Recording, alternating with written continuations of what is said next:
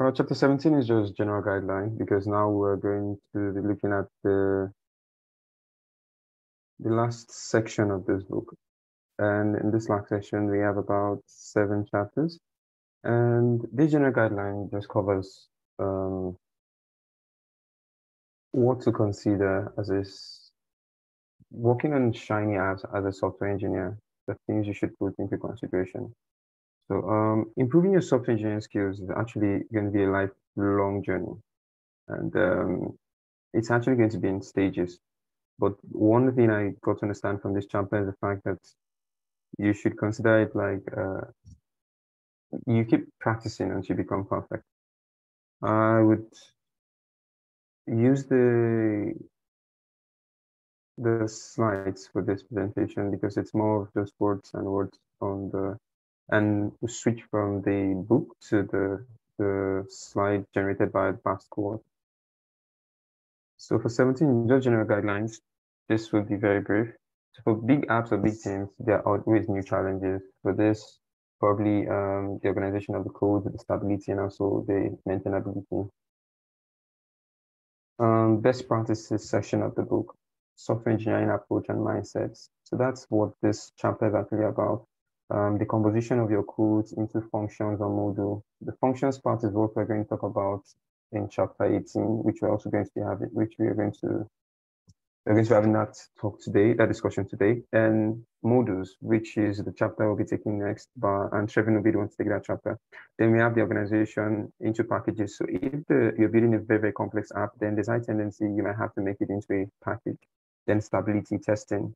I think this is the part where you might have to put your codes in the server side into compartments, so it is easy for you to test.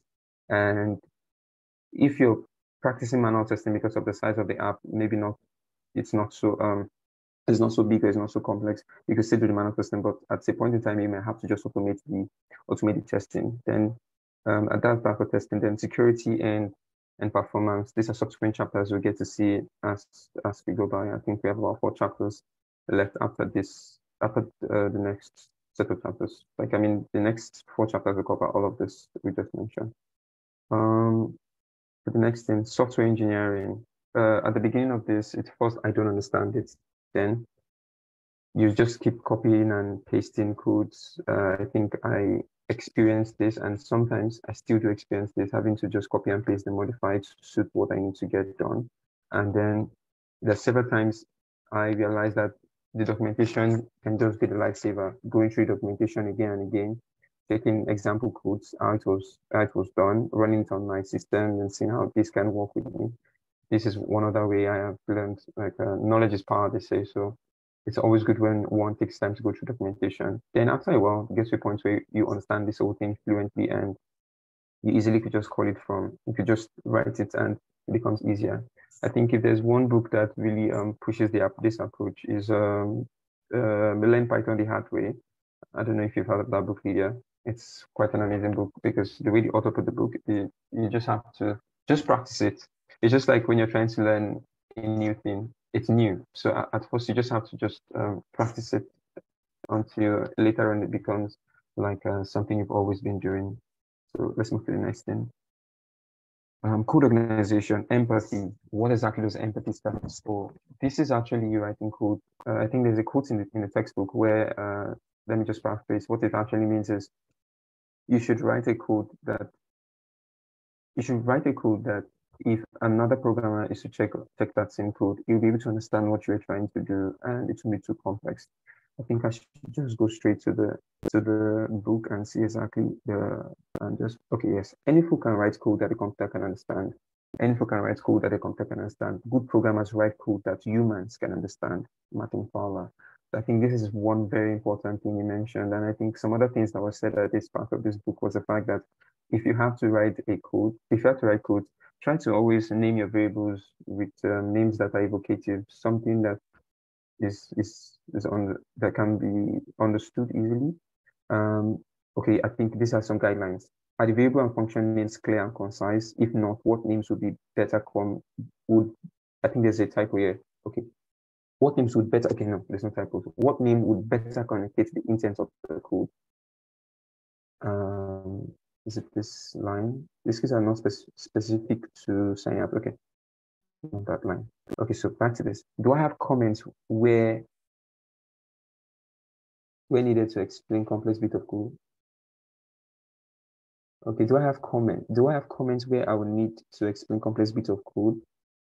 Okay, I think there's a typo there.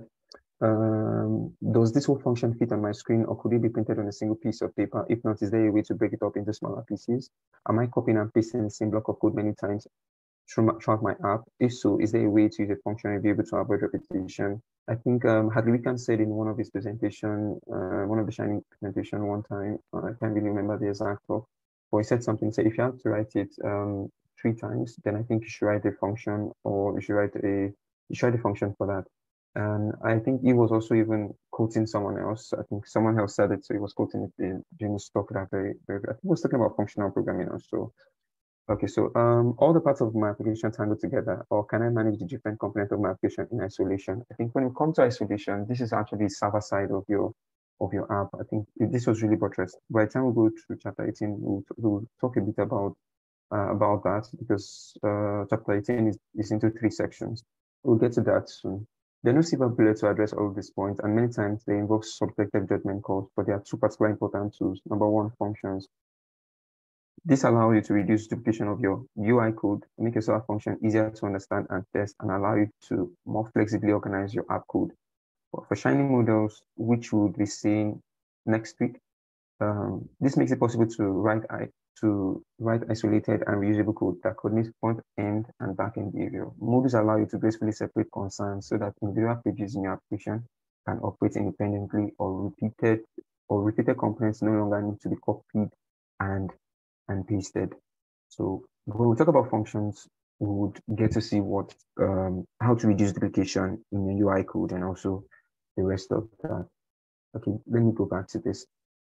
A function size, copy-paste development, Shiny functional modules. I think I've just mentioned all of this. To the next one, which is testing. What is a test plan? Okay, back to this.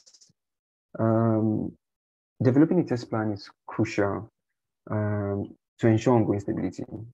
Without test plan, every change jeopardizes the application. So when the application is actually small, you can actually manually carry out your test. Carrying out this test is to check if the app still does what you want it to do. And like I said, when your app is small, you can do your test manually. But when it gets bigger, you have to find a way to automate your testing. Automating the testing can take a long time, but it pays off. Why? Because you can run more tests at a go. You can do a whole lot in a short time. Automation takes time to set up, but it pays off over time because you can run tests more frequently. For this reason, various forms of automated tests have been developed for Shiny, as outlined in chapter 21, which we'll get to see some other time. And at that chapter, we explain you can develop. Okay, this is just preparing our mind for what is in chapter 21. Unit testing that confirms the correct behavior of an individual function. Integration tests to confirm the interaction between reactives. Functional tests to validate the end-to-end experience from a browser. Load tests to ensure that the application can withstand the amount of traffic you anticipate for it. The beauty of writing an automated test is that once you have taken the time to write it, you will never need to manually test that portion of the application again. You can even leverage continuous integration. I think continuous integration, you can have multiple tests being carried out at the same time. So once you see the green means go, that, okay, those codes actually do exactly what you want them to do. And if not, it doesn't. I think this is one part I hope to get to.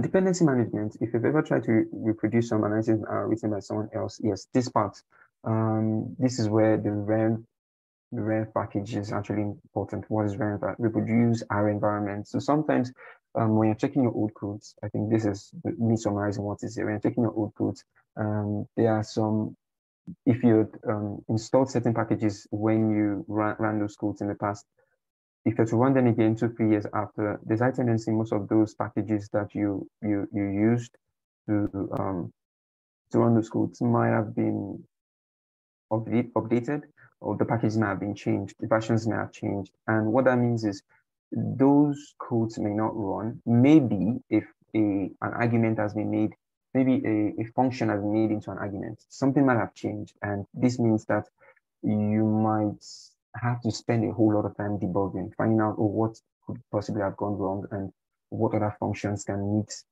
this need. And another tool for managing dependencies is the config package. I think I mentioned the first one, which is the ref package.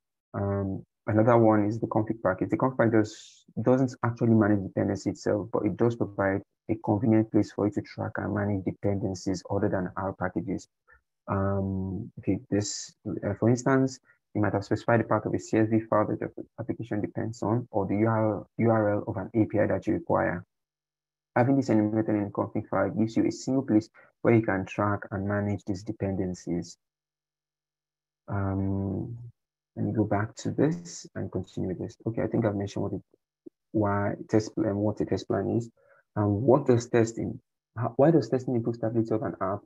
Automation and versus manual test type, unit integration, functional load. I think I mentioned that. Testing behavior, testing components. Can you have too many tests? I don't think so. That's the importance of automation. Automation makes that possible. Okay, we have 4 participants. Beautiful. Hi everyone. Hi Trevor. Okay. To the next one. Dependency management. I think I just talked about this. Then, and okay. Another message. Hello. Okay. Okay. So I think we also have Docker and section info, the config package. Are there different producibility requirements? An app versus an analysis project. When should you have different configuration for an app? The file system as part of the environment. I think I mentioned something about that. Maybe not. In the production environments, you connect the app to the reproduction database. Okay. For example, if the application analyzes a database with lots of data, you might choose to configure a few different environments. In the production environment, you connect the app to the reproduction database. In the test environment, you configure the app to use a test database so that you properly exercise the database connection in your test, but you don't risk the corrupting your production database if you accidentally make a change that corrupts the data. In development, you might configure the application to use a small CSV with a subset of data to allow for faster iterating. I think this example is if your application analyzes a database with lots of data, you might choose to configure a few different environments. So these 3 environments makes it possible for you to know, okay, what you like, put this whole thing, these 3 processes makes it possible for you to have something concrete to put out there so you don't end up having a challenge when you're finally putting out your app after production. Lastly, be wary of making an assumption about the local file system. If your code has a reference to data, C, data cards, or CSV, or my project gens.rds, for example, you need to realize that it's very unlikely that these files will exist on another computer, which is true because this actually means that these are local files on your system. Instead, use a path relative to the app directory, like data cards or CSV or gens.rds, or use the config package to make the external path explicit and configurable. So that's said about that. Source code management. So this is actually for people who have been developing, who have been into, developers, long-time developers. So you can rely on version control system such as Git, and which is type repair the GitHub. So you can use Git repo, and so whenever you push your code out there, and if there's any change, you can go back there to check and do the necessary things, and you can track back any change you've made in the long run. Continuous integration. I think this is when once you're using the version control system and have a robust set of automated tests, this is actually a good way to validate the changes you are making to your application and to ensure that you have not broken anything. I think that is almost all. Okay. Code reviews. I think I mentioned something related to this earlier. When you have your code reviewed by someone else, if it is well written, in such a way that another person can understand what you've written, you could easily check and make corrections, debug for you, and also anyone going through your code could learn a thing or two, maybe how you're able to like put your functions together to get a certain task done, And it also facilitates cross-pollination. For example, you're working on something and somebody else needs to also do something related to that, or add to what you've done. It's easier for everyone to understand what you're doing. And the resulting conversation often improves the reliability of your code. So code reviews are very important. Having people like experienced developers look at what you've done, they can suggest what you need to do, and you too can also read other people's code to understand what needs to be done. So here are a few questions to hold on to when reviewing codes. Do new functions have concise or evocative names? Are they part of the code you find confusing? What areas are likely to change in the future and would particularly benefit from automated testing? Does the style of the code match the rest of the app? I think, yes, this one is also important. If the code doesn't match, maybe the groups the documented code style, then there might be a need to change something or so. If you're embedded in an organization with a strong engineering culture, setting up a code review for data science code should be relatively straightforward, and you have existing tools and things to draw on. And this is also beautiful when you have that group or that team you work with, or you're working on a team. It makes it easier because that culture will just be part of, will make it easier for you to understand what's going on. And there are two resources here, which we can actually go back and check after now and draw more knowledge from. So in summary, this is just a bit of what a software engineer mindset to be about, which includes empathy, writing code that other people can understand. According to one of the quotes the author mentioned in the book, as Hadley Wickham, he said, any fool can write a code that a computer can run, but humans write, if you could go back there, sorry. Any fool can write code that a computer can understand, but good programmers write code that humans can understand. Okay, so with that, I think we've come to the end of chapter 17, and we'll be going straight to chapter 18. I don't know if anyone has any question, or maybe there's anything you want to add, or something you want to say, or anyone? Not at the moment. Okay. No question, all good so far. Oh, great. So we'll move to chapter 18, functions.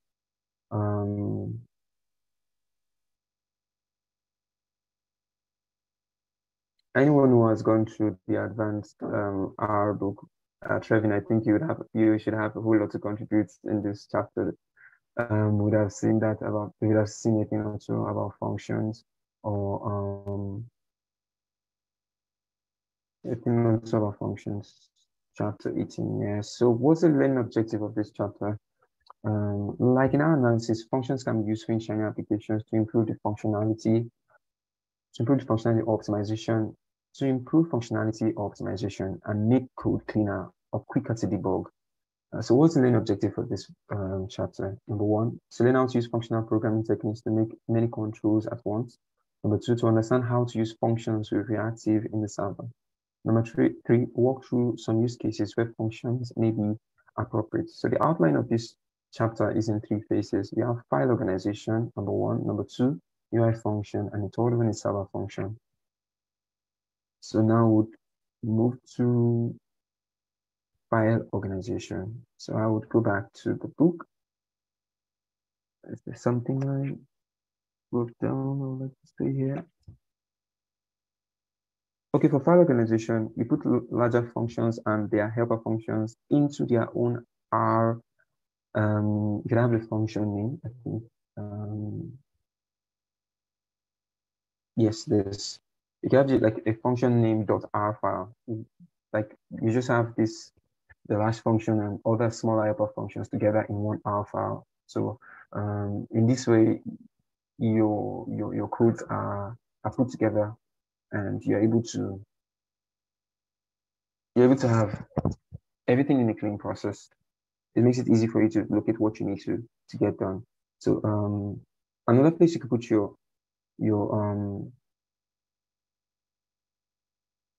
functions is you might want to collect smaller, simpler functions into one place. I often use the rutils.r for this, but if they're primarily used in your UI, you might use r /UI.r file. So if you made an R package before, you might notice that Shiny uses the same convention for storing files containing function. Well, I've not made an R package before. I look forward to. And indeed, if you're making a complicated app, particularly if there are multiple authors, there's substantial advantage to make a full-fledged package. So if you're making a Shiny app that's a complex one and it involves a lot of authors, it's advisable to actually make a package. So I think the author, Hadley Wickham, is actually recommending the Engineering Shiny book and also the accompanying Golem package. I think that's his calling fair. I think calling fair with that. And three other authors. UI functions. This is a section in this book, and that's caught my attention. It was interesting. Functions are powerful too because they reduce duplication in the UI code. This is actually one of the most important uses of function, reduce duplication, and makes what you're doing more efficient. So let's start with this example. So I would switch to my R screen, to R Studio now.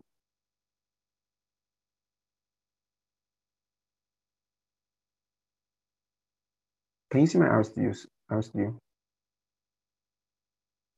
No, not yet. It's still the book. Okay.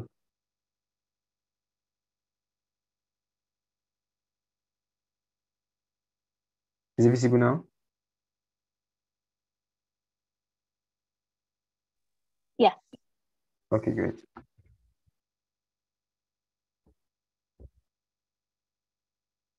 Okay. Let's see. Yeah. Okay, so for the first use case that we have, UI as for the first use case that we have here, UI functions.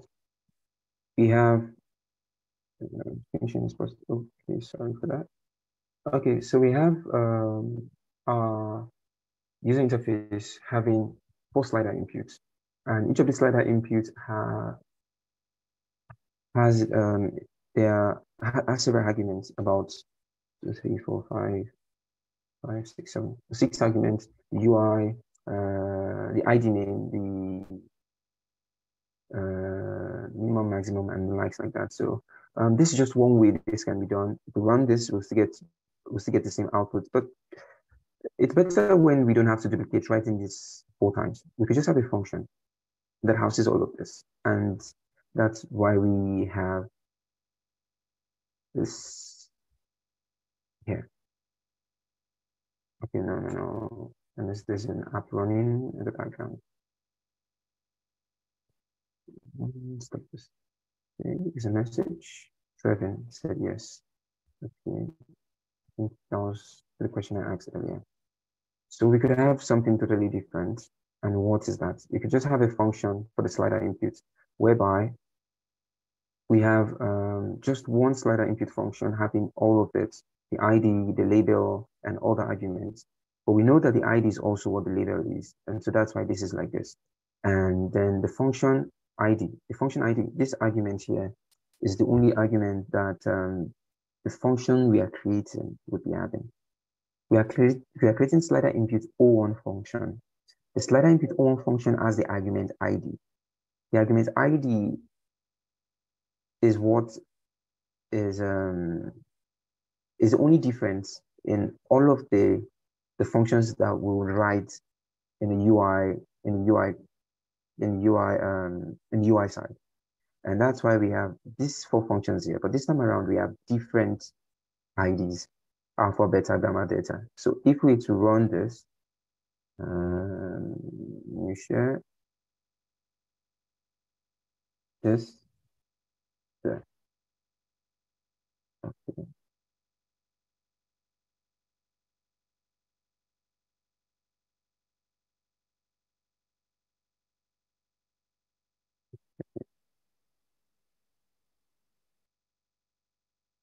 Okay. So can you see my screen? Hello? Yes. So we have the 4 sliders here, and you see they do work. So back to the text. So we just checked all of this, and we have the same output for both this part here and also this part here. Okay. I can see it now. Sorry, I can only type today. Oh, no problem, Trevin. It's fine. Other applications. Functions can be useful in many other places. Yeah, a few ideas to get your creative juice flowing.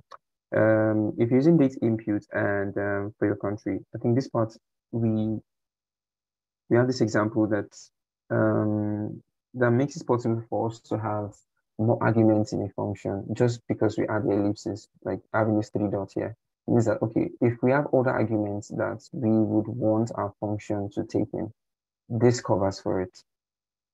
Because many other arguments you feel you would want to include, you can include them. So this example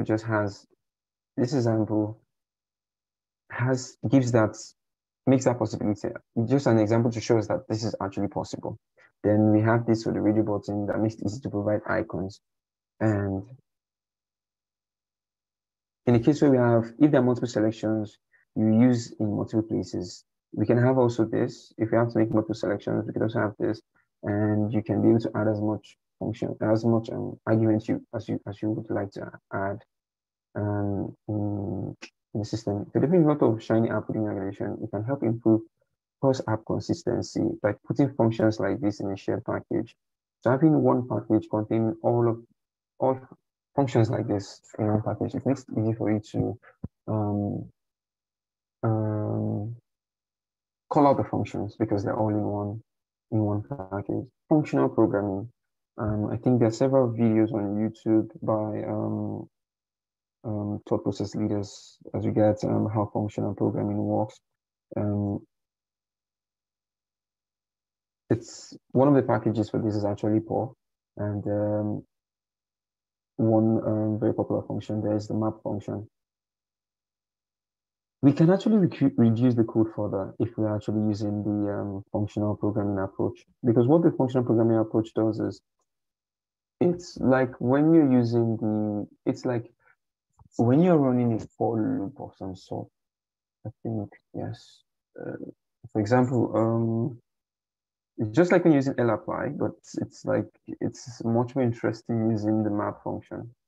So in this case, we have alpha, beta, gamma, delta, which was the ID, which was the ID in the last example we looked at on the R Studio. This is it here. So this time around, what we're trying to do now is that we want to make sure that all of this would run as elements of this object vars by this function. Okay, we know that the slider input O1 function is a function written, is an helper function written that contains the slider input function itself. So what we're trying to do now is we want the slider input O1 function to run across each of the elements in the object vars. And the fluid row is just like a HTML container that would run all of this, elements in the object vars into the slider input O1 function. And in so doing, we will still get the same output as we got earlier. Let's just quickly check that in our studio.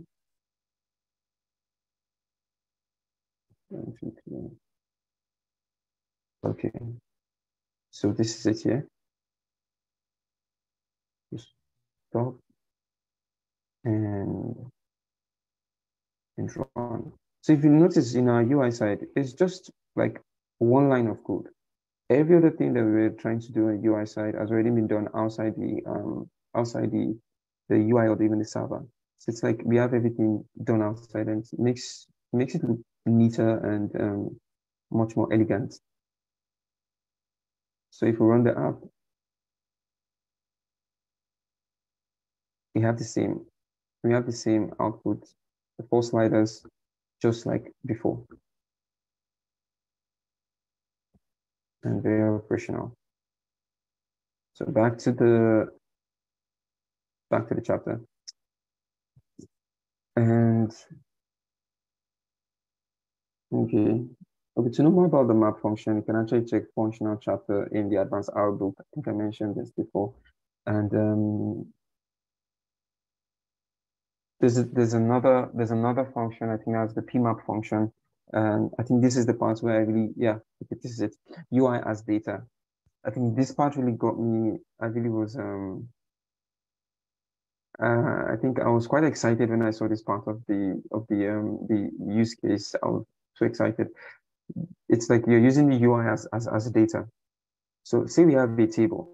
So each of this table is like the arguments of the function. ID, alpha, beta, gamma, delta, minimum, 0, 0. These are just arguments that we are going to run in the function. So we have just the same thing here. And this time around, we're using pmap. So the difference between the map function and the pmap function is that the map function of the POR package would work with like specified vector to that you supply a function to the map. Okay. Let me take a deep breath. In the map function that we used here earlier, where is it? Yes, this is it here. We supply this function here to vars, and vars pick each of the elements in this object.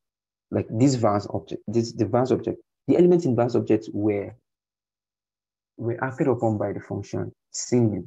Alpha gets its own treatment, beta gets its own treatment, gamma gets its own treatment, delta gets its own treatment of the slider input O1, based on my understanding, what I understand. But for pmap, what pmap does it. Pmap will not relate with a vector. Pmap will relate with a list. So it will pick each vector in the list and would apply the slider input function on each of those vectors in the list. So there's like pmap works with list, while map works with vectors. I don't know if there's anyone who has something contrary or something more wants to like elucidate or see something more about that. Anyone? That's data. Okay, no one is saying anything. So right, move on.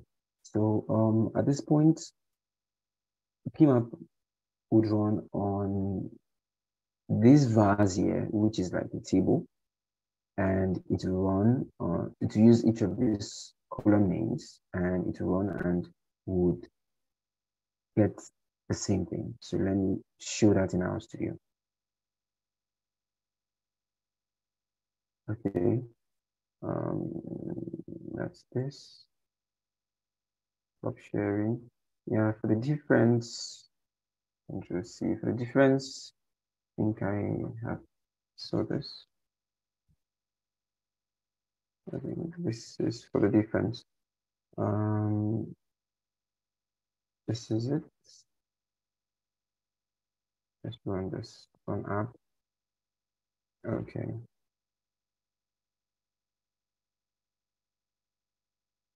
Let me share. We still get the same thing. It still runs just like every other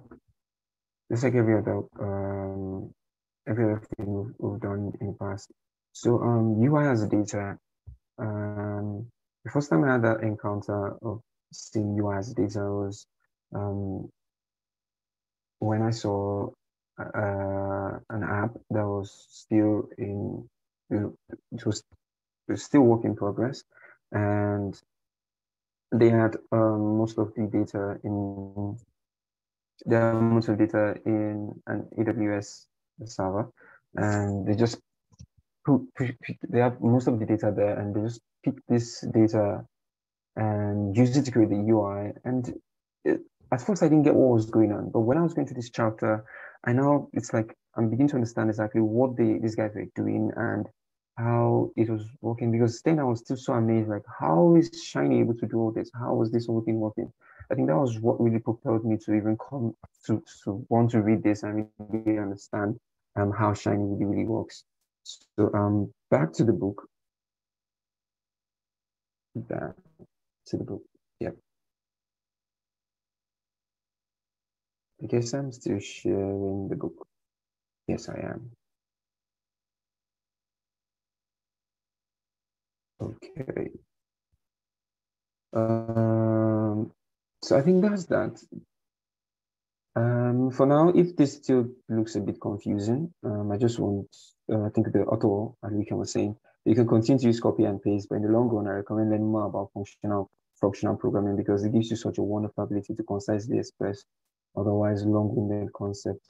So for more examples of using that can generate dynamic UI in response to user action. Okay, we can always check this example. Let's see what this example is again. Let's check the default. Let's just see.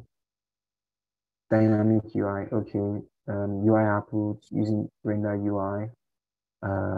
Okay. Okay. Okay. So we could,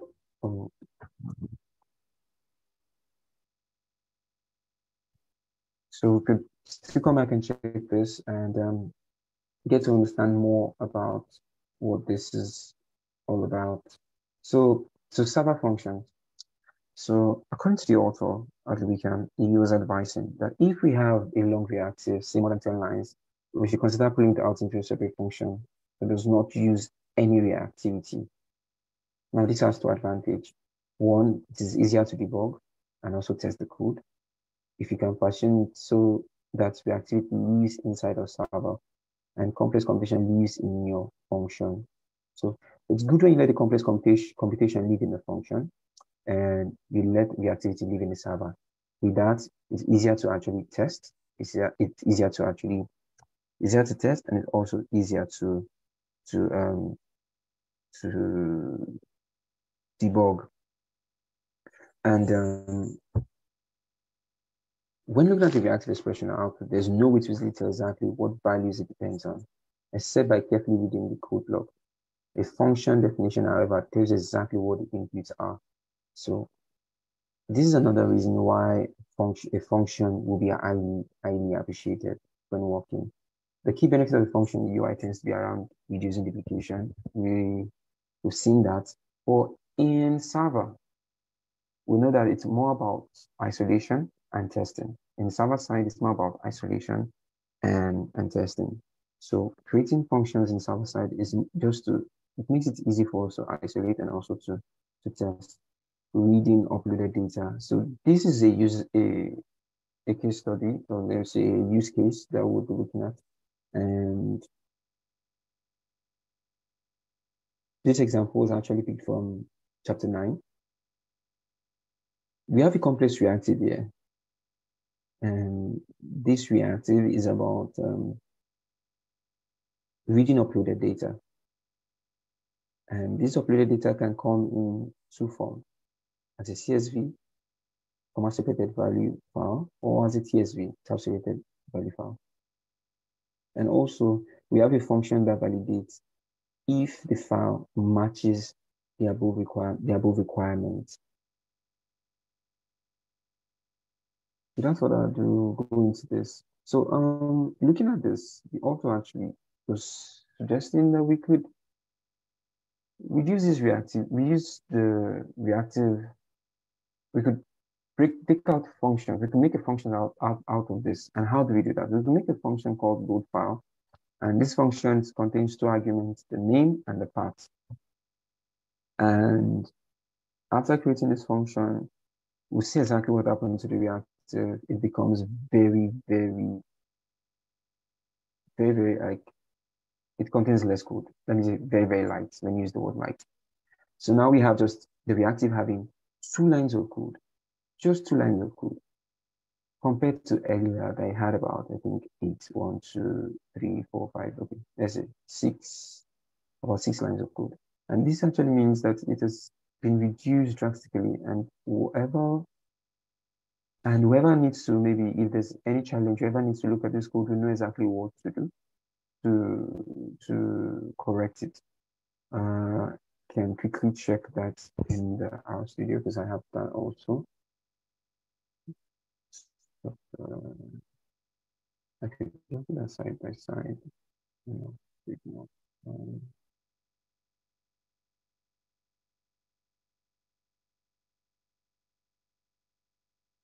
Okay.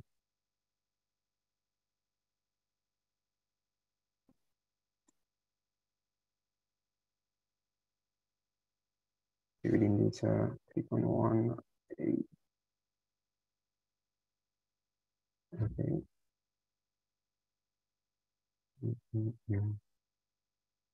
So is my R still visible?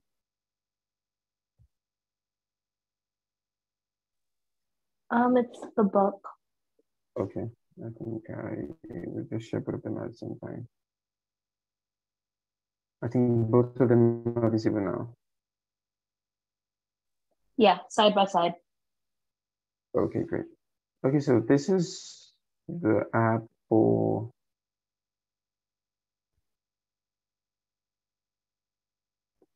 the initial code that we have here. Server function include output session, data, and everything there. So let's run this. Okay. We would get this to run and it would work.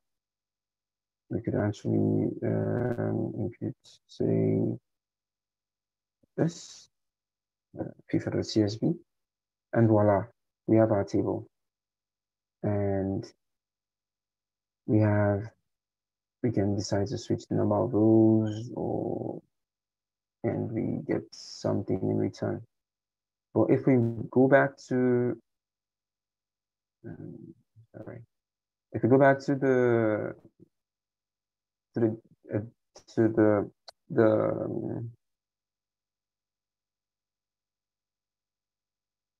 the updated version of the same code, the functioned version of the same code. We have the load file function here having two arguments, name and path, and this time around we have the function outside of the outside of the UI or the server side.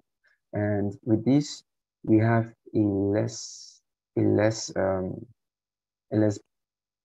bulky UI server side, and we can have the same outputs, making it even easier for us to debug the code. Anyone could look at it and say, okay, what's going on here? And if there's a need for something to change, they can easily, yes. So we also have, this, and I can easily make changes. I think this is super, super helpful. And I think we'll get to even see more and see how beautiful this whole thing works when we look at modules. Because in modules, you can compartmentalize your codes, and it makes your work even easier. You can have data manipulation in a different R scripts. You can have many things in just different scripts, and you just bring everything into the app in the long run. So I think we're done with this user case. Let's just quickly say what this is. When extracting out such helpers, okay, yes, they mentioned this. Avoid taking reactive as input or returning output. Instead, pass values into arguments and assume the caller will turn the result into a reactive if needed. This isn't a hard and fast rule. Sometimes it will make sense for your functions to input or output reactive, but generally, I think it's better to keep the reactive and non-reactive part of your app as separate as possible. In this case, I am still using validate function. Okay, this part is using the validate function, which works similarly as a stop function. Why is he using it? He's using it to actually validate. Okay, if the above requirement is not met, send this message. Invalid file, please upload a .csv or a .csv file. And I think this works. That means elegant. So this will actually keep our server side elegant, and whoever sees it will be able to quickly debug if there's anything that needs to be done.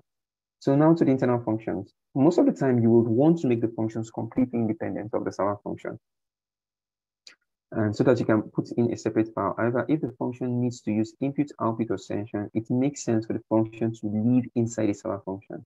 So if the function you're actually writing for the server side if the function you're writing will need to use the input or output or session, it's best to keep it inside the server function.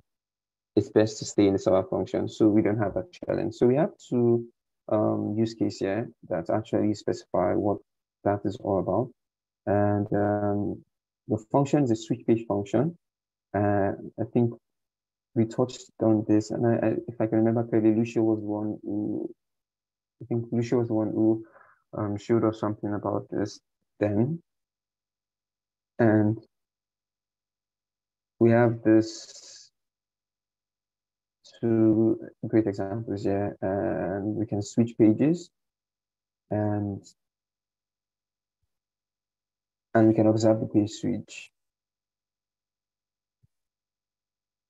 I think page, I actually didn't want this. I was thinking we'll be out of time by the time we'll be going through this too. So I didn't want this too. I don't have these two examples here on my R Studio. But I think what this does is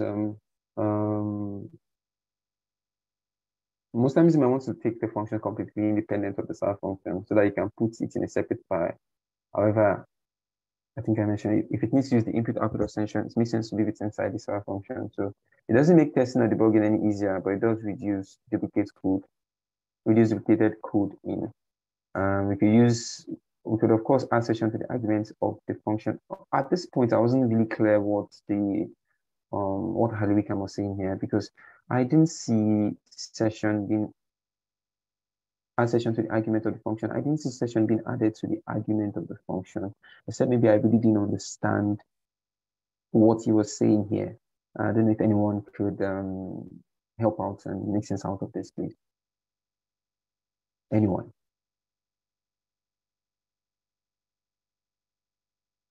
Yeah, it wasn't clear to me as well. Okay. But for example, when we saw that a specific function update dataset panel, okay. In the examples we didn't use session either, and it did work. But okay, when I tried to run the code again in another time, it didn't work, and it seems that for those type of update functions, for shiny inputs, you do need to use the session argument, and you do something like. So wait, if I get you clearly, where would the session argument be here? That's what I don't read. What's not clear to me. Where would the session argument be? Because you're using an input for update dataset panel. Okay. So you have to pass something like, I think it was reactive domain, something like that. I shared it in the chat. I don't remember the exact name of the function that you use for the session parameter for this type of update functions. But I suppose that they mean that you can also pass that default value of session into the switch page function, because it is in the session object as well for the update dataset panel.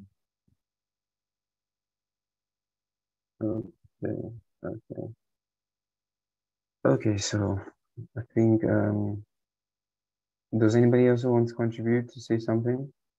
Okay, Trevin said he can only type today. How about you, Lydia? Oh, I didn't get to read the chapter ahead of time, so not too sure. Okay, no problem. It's fine. So in summary, as your app gets bigger, extracting non-reactive functions. Okay. Thank you, Lucio. Okay. As your app gets bigger, extracting non-reactive functions out of the flow of the app will make your life substantially easier. Functions allow you to reactive. There's a whole lot of allow you to reactive and non-reactive codes. Functions allow you to use reactive and non-reactive code and spread your code out over multiple files. This often makes it much easier to see the big picture shape of your app, and by moving complex logic out of the app into regular R code, it makes it much easier to experiment, iterate, and test. When you start extracting out function, it's likely to feel a bit slow and frustrating. So that's why it could take like months to complete the Shiny app project. But over time, you get faster, and that is why I think practice makes perfect. And for me, I love the fact that I'm taking these smaller steps, and I know I would get good. We'll get more into sessions next week with modules. Yes. So, Trevin, we'll be expecting so much for you. There's one chapter really I look forward to in the whole of this book is chapter 19, modules. I think Emily Rinder said something about it in the last Shiny conference. This function in this chapter have one important drawback. It can generate only UI or server components, not only UI or server components, not both. In the next chapter, you will learn how to create shiny modules, which coordinate UI and server code into a single object. To be honest, if there's one thing I want all of us to look forward to, the shiny modules. It's like one of the best chapter in the whole of this book. It's just beautiful chapter, and I really look forward to all of us being there. Same over here. Okay. So I am not the only one who has that feeling. So it's just so beautiful because you could have an R script, you do your data manipulation in one R script, and you could test all the things you need, maybe test the visual, what you want the visual to look like, and the rest like that. Then you come back into you have a separate app.r file, or you could even have it splitted. You have your UI.r file and your section.r file. Then you just keep doing your own thing. And well, I have not gotten, I'm not really there yet. I'm still working on myself. I've met some other Shine developers that are really so good, and I know that many of you are also very good. So I know you've been humble, but I know that with time we get to still see how we get to learn more from each other. So I want to say thank you for this opportunity to be able to present this chapter today, and we look forward to Shiny modules. Trevin presenting Shiny modules. I know that discussion will be amazing because I really look forward to it. Shiny modules. Without I don't know if anyone has any contribution or any words to say, or you want to type something in the chat box. I would gladly say it. And thank you so much for your time. If there's no comment, okay. Thanks, Matthew. Nothing from me, Trevin. Okay, nice one, Trevin. Really look forward to listening to you next week. If we have nothing more to say, again, I want to say thank you guys for coming around. I look forward to all of us being together to the end of this book club. I mean, this particular book we're going through. And thank you so much. And see everyone next week. Oh yes, see you too, Trevin. I'm so excited for next week. Thank you. See you next, everyone. Yes, super excited for next week too. Thank you so much, guys. Have a wonderful rest of the evening. Ciao. Goodbye. Bye. Thank you. Bye. See you next week.